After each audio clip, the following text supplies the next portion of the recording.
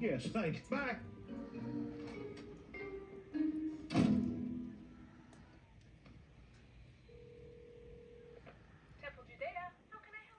Hello, I'd like to become Jewish. Who would be in charge of that? How old are you? I'm 10. Please hold.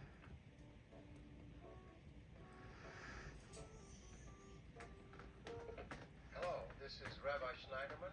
To whom am I speaking? Hello, this is Sheldon Cooper. Hello, Sheldon. How can I help you? I'm currently a Baptist, and I'd like to convert to Judaism. A Baptist named Sheldon. Okay.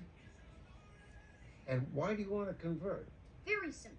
It's my intention to become a great scientist, and I couldn't help but notice most of the great scientists are Jewish. So logic dictates it's time to switch teams. Well, I'm sure there are many Baptist scientists you could emulate. That's kind of you to say, but other than Cornelius Strebel in the 1500s, it's pretty slim pickings. Well, Sheldon, you sound like a very smart young man. Oh, you have no idea. Can I ask how your parents feel about this?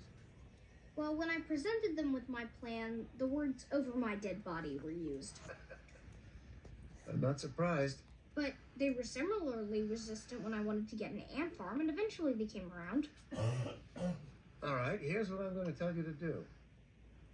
Read your Bible. Already did, cover to cover. Really? Quiz me. No, that's okay. I believe you. All right. My advice to you is to stay with the faith of your parents. What else you got? Okay. Then I'm going to tell you to be your own man. But I want to be a great scientist like Albert Einstein.